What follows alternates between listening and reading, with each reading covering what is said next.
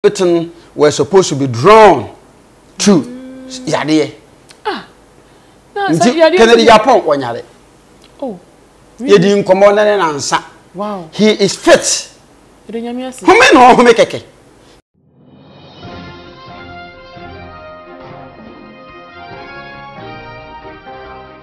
Akwa basonko ede waba Oman channel so akua Italy enei masanso abo ede apue mu ewo computer man aso se de de bia ye no so na ye sanso afa ede abrewo na abusia ye baye dia na ensem bia je sa hyase ewo mangana mu ese honorable Kennedy Agyapong wanya stroke na ade no wobi ensichuredo informa 20 no ya ba ono ankasa ne counterpart ho ya ye be gina no mu nsem na ye tie de ekoso ne ehu asem no ne pomasi bre e wo mu se apiepie mu ase ente sa de na so no wono de wo kasa na kyerese wonim ba bia efiri ba wo tumire a ne wa kyerese eni ti dane ho mesme dane me ho abasisi a I have some company.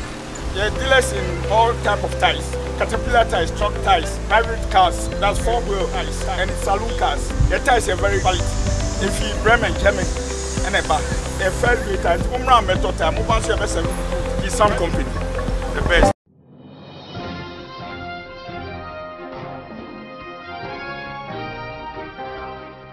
Misan wa kwa biemu edoba Oman channel so akua Italy edei se nam din kan ka kire no me computer man e na atena se eno ntigibre na edi akika ye ho na enkomo no de edoso enye no nko edoso ye pa na mefa wo enwura mu na ansa na no ba mefa na number enfa nto 0244 571050 0244 571050 Prof me wa kwa ba ya ukudonto akuya Ntame yo hene okudonto just machia o ahempon okay ahempon chia okay anase adeshenchia ya okudonto e kire se oba shima wugina so a wutimi busa nsem a ekọ animu ahofe ya okudonto oba wugina so oba fefe okudonto misa peni bia na obi ameye wo hene santini na papa etufu a na nkwasa wodi mi nko mikrom da menu akọ na me wo hene me ka asem chewa asem ko busa chia me na nkwasa ya okudonto na ase no just obi a nto ye na onyamfo no wo ye de hye okay na osipi okay na wo gene sanchia no so wow okudonto mitiri ma me de me yo de hye fa ho ofe ana se me pa meje so ya meje so abrawo okay abrawo no so eno so the same yi na je say wo yo bi a wa no matente yesa me so me de mpanyin nsam chi ya hia that's right the radiase say nyama mu ye fine de nyame adom say wo hia nyame ma da pa chi na he matari fita yi se too much je say na nsem ka malaria nka odeme kwa akotena ba bi awia wo na ho konkono bo ne hwe ho eno so awia ne he ba bi awia malaria che wanya awia mu na akotena mentia o ba se me kan sem ko deep the company sem ekuya manyare what are the FM me da se pe no ada bi be che me no ada e ya fa kamera nto so ye ni ho atade ye che wate me so de nje nenko an wa hye nenko an mo ba ya me da se pi ekuya wo ye me ye de mate na che wai ai se me ye de o hye nye ho madam ni di nu pe dey Sharon ya wo bia ye chiao pa prof ye ni nkomo de ekoso sese no e ma ye nhedante ye ho ase honorable Kennedy Agyapong ni say wo de woni no e de ye say timi say pempen wo sini pen ye ka ne pempen ti aba hoi wo betimi a kire mu de aman ye kokon koso e wo oman mu kire se papa yi wo yade ama stroke kura chi no wo kwakosa ne ho yade e wo USA wa ma ye because wo bubu da ho he's down with stroke and all those stuff. Ekuya, so say I always speak with facts. Sure. The diversion of attention from say wa buruni die no a ye expose no more no na manfo head at this adene kofa wo say wa buruni no a we be kan say president here is chicken no after the the facts ni audio so na wa ye obi a wona wo se say president ye wo mpana na fe wi akire no na enya audio so na ye de ba bontene won se menu apanyi hopsin adoye wo hyase se ode ne charts oba no chart ne audios e ba bontene ya na ye ne akase enu apanyi Daddy Fred I respect him so much e wo US na wo de ba and other bloggers so na mo so mo fa na mo so mo de ye enti na ese unso o work in Japan it is me or a loud mouth speaker okay nti won so na fat ni bi kura no audio so ahodo na fat na o de ban so the best thing is say the attention and everything were supposed to be drawn to yade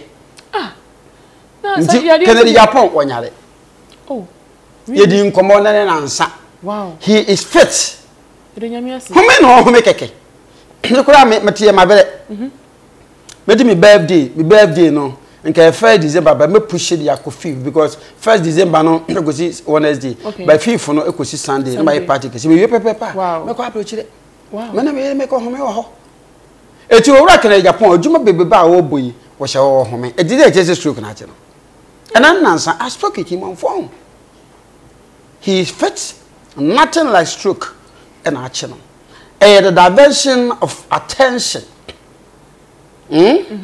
ewo sewa buroni na yegu nani maseye no obi ase president ne pewo ewi a kire de hopsin adoye I love you me hwe we structure me hwe we say ya kana ma na kiri kope dompa na so dompe na kiri kope kana man say they say I put to fra ntina nu wiase ya na ye de ba no na say bloggers ni bi ye fast but how could you be so fast say what they yade e besisu obi a na ku ya na se mo o man channel a mo respect mo ho na mo nya ebinum de beye the other bloggers bi wo ha mo pe followers and viewership no de abato pa me say metiwe se blogger bi fama sem to a obenya viewership a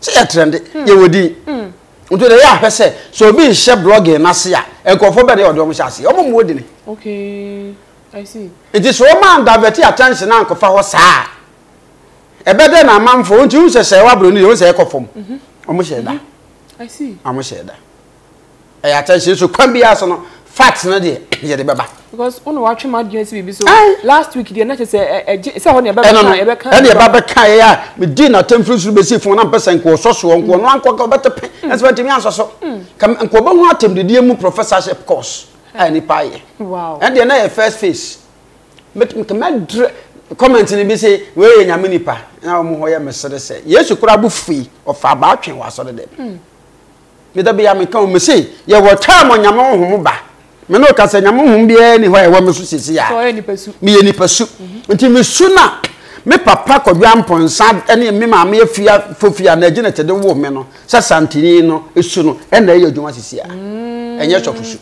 no na ba ne sa untimi mfa sofo de ne kakra nje na data ho umuta me sofo asem na makofa sofo asem aba na me kra wo ye blog abebusa me bible mu asem awia me mfiu me wota mo gina so de opa betno ye teachings ana obusa asem no kwa me kancha enti wo shade no mo divert attention no de ko wona bokele Japan go wonim say wona no wo fat na pa so wona ge no pictures okay enti wona bokele Japan sha ase be yi nsem ba ko me no bi to ho na mkofo say ya nya fast pa am fa ya re anto papa we so ama ya draw attention no de ekono nko yi and so here there ya we still have the facts the audios videos blah blah blah the pictures are there because say the buy no fear Schwarzenegger na oba bontin be say daddy we are my prayers are with you and it's mama for be bisa ye and kofa na now my grand so react to what fear was also saying into na ma bebre na ehun ni say papa na ampa say fear koka de na say ade woni be efiba now so no kwakwa na na say ya no so de beto the pictures the current pictures any video be so e beto apaso ma dodo na adwim like womo ehun brase omo ohun say papa no wonyare but still no cry na people are also doubting the woman say I spoke with Honorable Kennedy Agyapong 3 days ago. Okay. He is fit. Okay. So they tell you. And I was swimming in pepe. One more na say I am for being seen frame me. Prophet Ram says, why are some man so deep say was the tell say human temu ha nyina say wo. Say na akoda bi kɔ hɔ. Akoye crusade. Ena wodi medini akɔgye amanfo no dika akɔye se hwebekwa de medini se woni computer man no edi medini akɔ akɔgye sika nti amanfo hunu se nyɛ mea no nkomo hye ase na nkomo akwa akwache no pepepe na ohu saa no odwane ye nti wagege amanfo sika na ese draw attention from the people say computer man is dead so the beya say the computer man ba gi sika dia ene ye nko for so no kra say o say ne wawu okay nti strategy na yen hwe ye papa ho no obo Kennedy Agyapong say ne otie ne bobre tie ne say ne oye okasai ene say ne wan ye odo be famra kwa so obesi wa na bi say enkoba ne say obesi nkrofo na omode ba abontin sa no obo Kennedy Agyapong watra sa no ma okay this is the very critical and very much essential the hu hia pa to say mete yi o cassette ya me a yes wa cassette ya me na me kusi okay because e bi am so ma cassette ya obi okay e bi am kura me call excellent sene ya ni pa na kan no but it depends on the degree of the insults that will be gathered in your conversation and about me who says a threat room and I say a peer defamatory and I kura na say me hwa na me so minim tactics bi am use I will just leave you then we start it from different angle okay ona mo kana we ni adaje okoye we because adwuma bibiri da no so na mum di nyina na say what yase stroke nche no na ho dendenden home no home wo bo abrabo no du ba bi a won kasa pio me say bedu mebi no wo baba manchi ana ya adwenkyere na me de mammo a e be bo ba bedu mebi no nkoda subi so mo nsembi no I will put a stop to that because I'm doing my professorship course at UCC. If I'm done and I'm giving out the certificate may a broad-minded person you can come out with some ideas from me but mudi bi bana me hwe na a primary a year make I say there be okay onum a childish display I wouldn't even tackle them. I see. But they are very much important. Yeah, me discuss ya kotom from mama but it's a president di also me kan e ko viral so me sa kan Jesus ahofa de na ma e bi no kwa sha ase attack me no we kire say me nipa bia me very much important in this country. Wow. Yeah. Abusia dear computer man anase e honorable Kennedy Agyapong ne counterpart watch nyina ne say honorable wonyare wo home wodidi wo ye very fit abibia enye no na yeni nkomo biem prof ena no na wotwe ewie ye etwamu yi na ye hu no se Madina constituency ho no wo mo eye demonstration yi kire bia wo mo ye ho no e ma chese man for blocky roads e ma bi mu twaja kra to time mu hihye wo na ade etuka ase na MP no kra ka ho bi Francis Osu e ma ne ho nsensem bebre esore e wo man mu ensem wote ye no e de na ye na de na pese ka fa akuya me kasa so mamba pa ena obi a se be yesua mara kakra die wo muni se obi blame politician no a me na ya adwena enye yi the police shouldn't be blamed. They should not be blamed. Okay. They are doing their job per the law demands in their outfit. Okay. Nje borofo na meto to. Ya utu ni benkum nipa. Ya tete wo mo. Metro mara na kakra. Sure. Emra no say so be notification to Ghana Police Service 5 days to the demonstration. And then you will just state it in your letter. Say demonstration may any say. Omo she na tasmo you are granted that permission. Na omo to omo men and a personnel ababe guide. So be ya police are there to protect lives and properties until you defy their orders and sign be arrest a Ghana Police Service is being recognized as the best amongst all the police services that we have in the world. Wow. So far as this newly appointed IGP is concerned. Okay. The MP Madina is a lawyer by profession. Sure. He is a human rights lawyer. Okay. Yeah, a series of human rights cases. Waba, the youngest. Yeah, utum say ukasa utinyansa with laws and blah blah blah blah. Me penasempa. what they are called. One other letter call it. After will be a more demonstrated some roads, any other infrastructure development, what catching. It ended up, say, acquire your dear taxpayers' money, and a multi chatter to a channel. Let's just say, Marco Atra and Branoa, Mochile, ye, and the Moody Shame with a more peaceful demonstration, and generated to chaos. What done it? To honor. Now, put the phone on Tanasa say, Yabama currency a month for necessary tires and fans say aqua because it doesn't make sense. You people are protesting against the poor roads.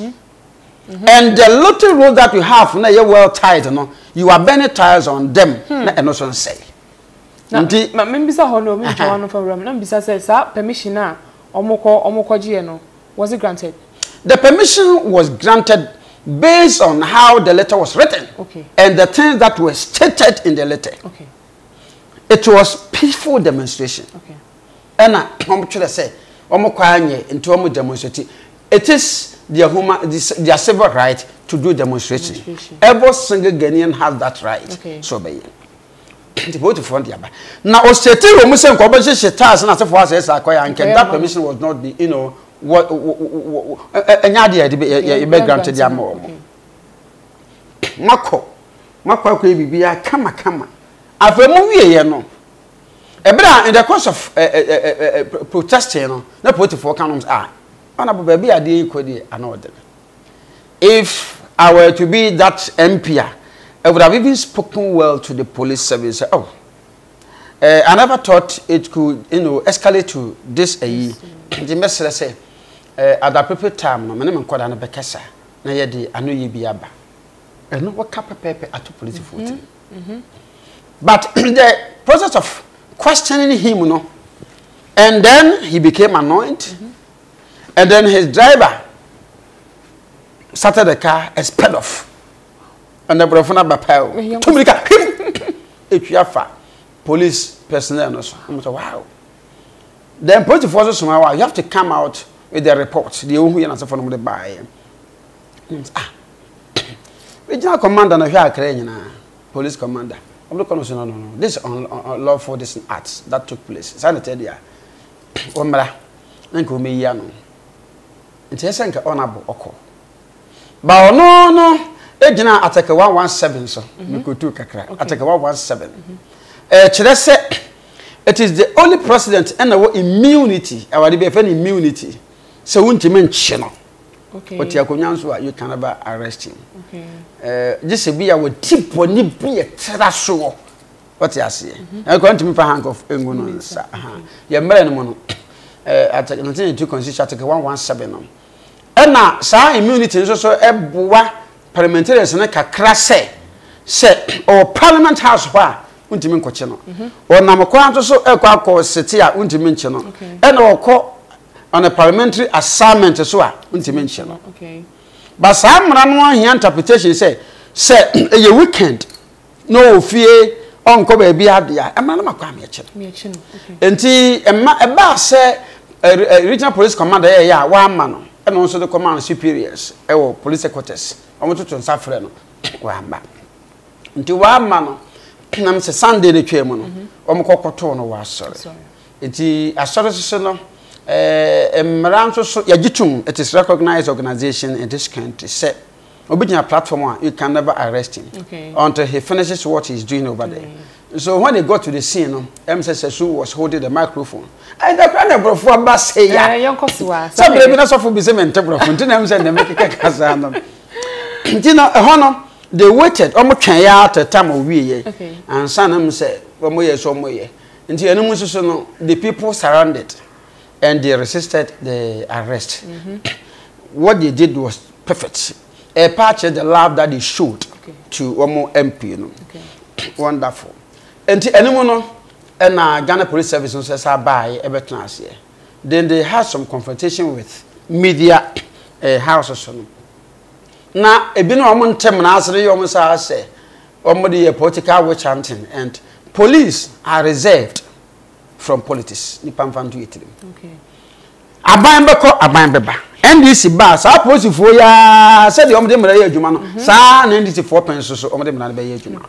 but here they be more one nobody attack say way MPP way NDC no okay ente sa nti enumu no ene koba say also call parliament house no or the two speaker nim speakers so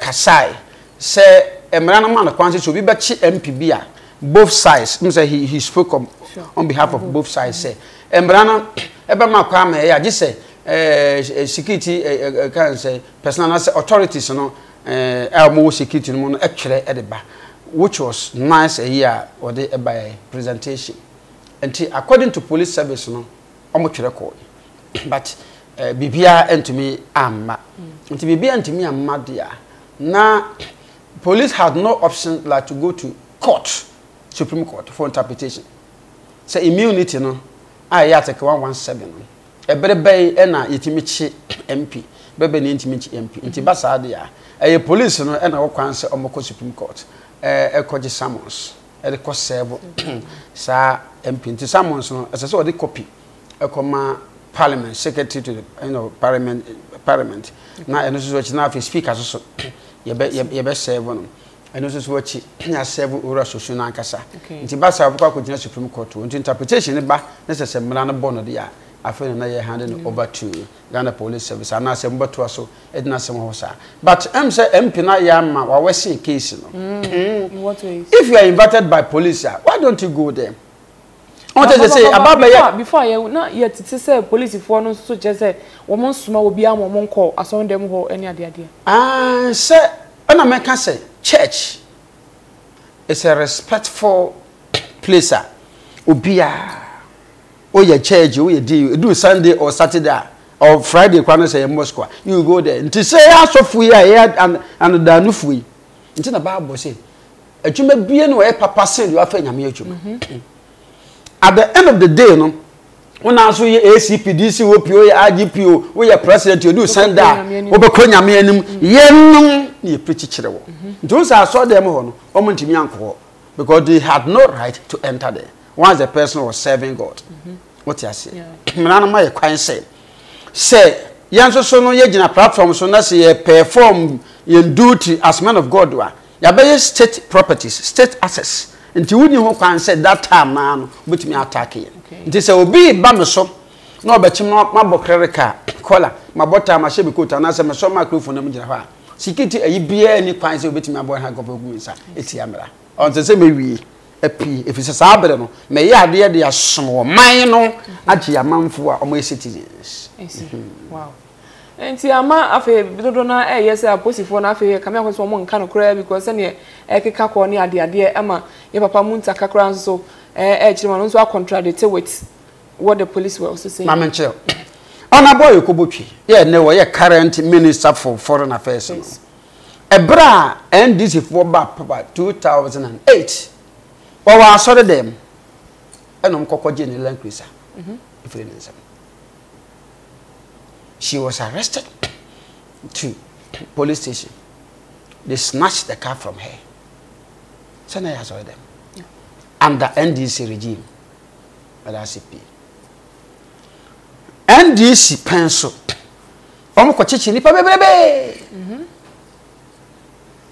The premises of church. In the end, this is Casabu. There are no more chance. If they say, me power, may you also by power, yemi. Don't come on to me.